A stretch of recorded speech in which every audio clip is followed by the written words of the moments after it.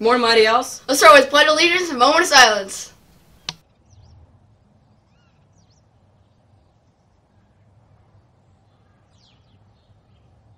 I pledge allegiance to the flag of the United States of America and to the republic for which it stands, one nation, under God, indivisible, with liberty and justice for all.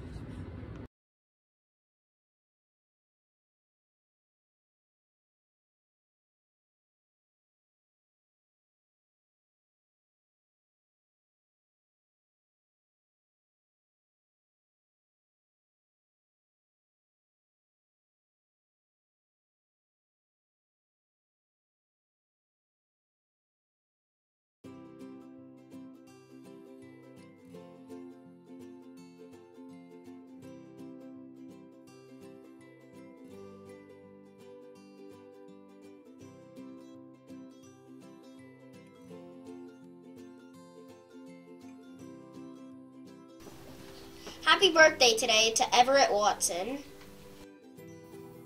Sports today, we have wrestling and basketball practice starting at 4:15.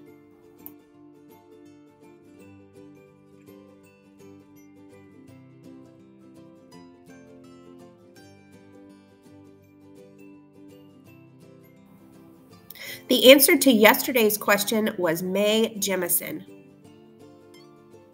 Today's question is, what was the Greenwood area of Tulsa, Oklahoma also known as in 1921?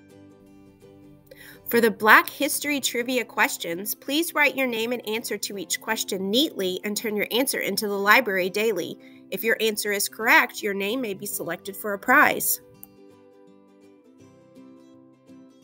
Welcome to Fast Black History. Let's meet the man who skated nearly 700 miles to get to the March on Washington. Yeah, this March on Washington. Meet Ledger Smith. He was married with children, working as an entertainer, doing tricks with roller skates when he heard about the March on Washington.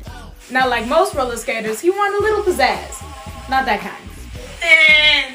So Ledger decided to attend the march by roller skating from Chicago to DC.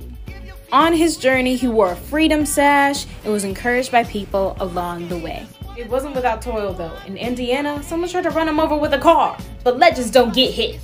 At last, Ledger finally arrived at the March on Washington. He witnessed the iconic march and the I Have a Dream speech in person.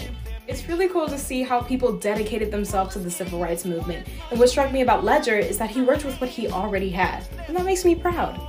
Ledger Smith is Black history, and Black history is your history.